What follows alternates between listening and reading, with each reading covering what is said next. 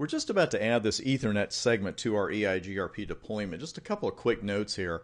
I do notice that I have loopback 0 written on each one of the loopbacks in this drawing. And of course, there are loopbacks 1, 2, and 3 in our lab, but using the same addressing on routers 1, 2, and 3 respectively. Also, you might want to draw this one out because we're going to be looking at different paths for one router to get to a certain destination, and I think it will go better on you if you have a drawing of it in front of you that you can draw arrows on. So let's go ahead and get that network added, and we'll start over on router 3 since we're already there.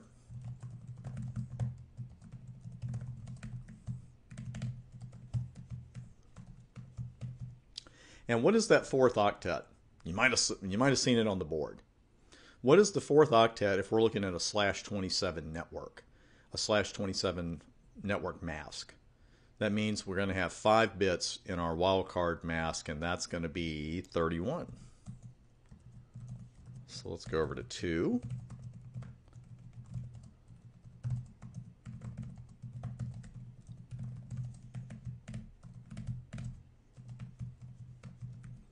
And there we go. So let's see, we get a neighbor change message very quickly. We have a new adjacency via fast Ethernet 0/0. Fast E is all you're missing there. And with our neighbor 23.3. But we're going to look here and verify just in case. And you can see we've had one adjacency, the one with router 1 now. It's been up for almost 17 minutes. And the one to router 3 through the Ethernet has been up for about 15 seconds. So let's go back to our drawing here because this gives router 1 a couple of options. And actually it has a pair of options for every network it knows about via EIGRP. And that would be the loopback on router 2, the loopback on router 3, and the Ethernet segment connecting routers 2 and 3. And Dual has already made its mind up. The EIGRP routing algorithm has already decided the best path. But let's talk about the decisions it had to make. First, it knows, EIGRP knows, that router 1 can reach the Ethernet segment in 2 different fashions. It can do so by going through the cloud to router 2, and then you're right there at fast Ethernet 0/0. Router 1 can also send packets to router 3 through the cloud, and you're right there at fast Ethernet 0/0. It's a connected network in both cases. Okay, now a little more complicated path as far as the loopbacks go. Router 1 can reach router 2's loopback by going through the cloud directly to router 2, and you're there. It can also go to router 3 through the cloud, then through the Ethernet, and then you're at router 2. That one seems a little longer than the first one, right? Just eyeballing it. And we know that we can't always just eyeball something and tell how fast a path is going to be, but it sounds like the better path would be just to go straight to R2. Now, as far as router 3's loopback goes, router 1 has 2 paths to that one as well. It could go straight to router 3 through the cloud, and it probably will, but it could also go to router 2 through the cloud, and then router 2 forwards the packets over the Ethernet segment, and then therefore to router 3. So it looks like we have 2 valid loop-free paths for each one of those 3 segments, router 2's loopback, router 3's loopback, and the Ethernet segment connecting those 2 routers from router 1's point of view. So now that we've talked about it, let's see what EIGRP decided, and we'll go up to router 1 and take a look.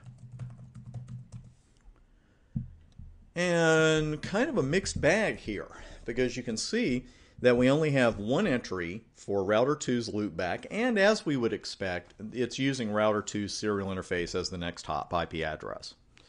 As far as router 3's loopback is concerned, router 1 is going to send packets directly to router 3. You can see the next hop IP address there is 172.12.123.3, which is router 3's serial interface.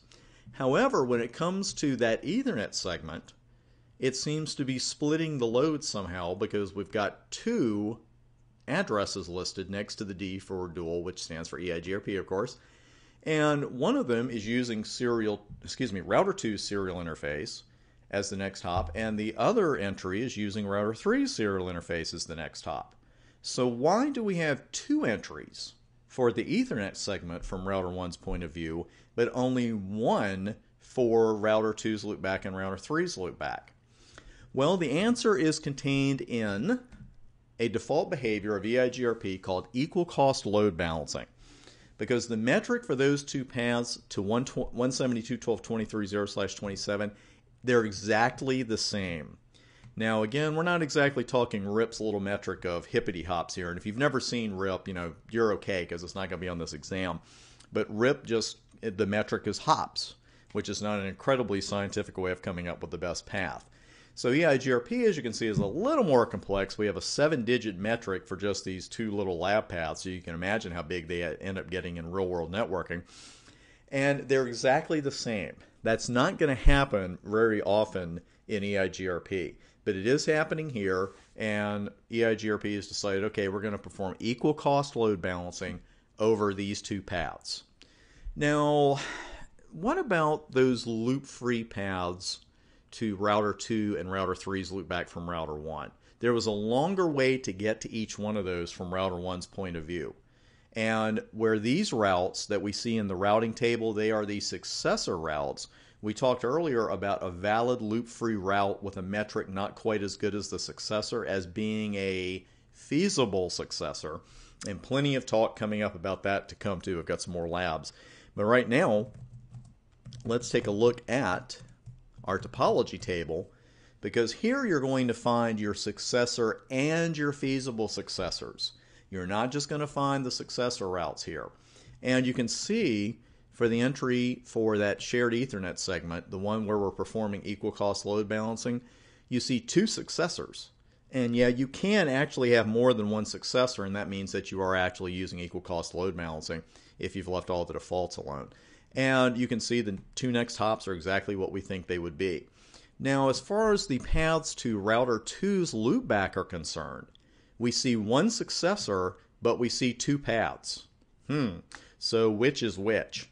Well, this FD stands for feasible distance, and we're going to be talking about feasible distance and advertised distance quite a bit still coming up in this section. But I just want you to notice right now that just look at this value. FD is 229.7856. Just look at that value when you want to identify your successor. And the one that has that exact same value here first, that is going to be your successor route. So the successor for the path to router 2's loopback has a metric of 229.7856. Well, the other path, that's just a little bit slower. 2300416. That's not much higher, but still they are not exactly equal. So right now, router 1 is just saying, okay, if I need to send anything to the 2220 network, I'm going to send it using 123.2 as the next hop, and 123.3, that path can step in if it is needed.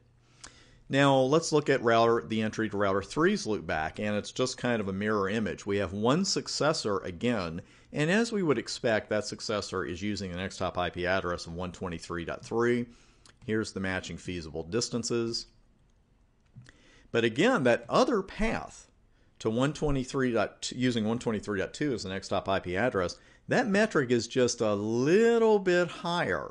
So we might want to bring that path in to our load balancing, but we're going to have to do that manually because, not being a smart aleck here, but if we have equal cost load balancing when the values are exactly the same, what do we have when they're not exactly the same? We have unequal cost load balancing. And that's what we're going to configure here very shortly with the variance command. As a matter of fact, I'll stop this video, and in the very next vid, we will take over with the variance command. I'll see you there.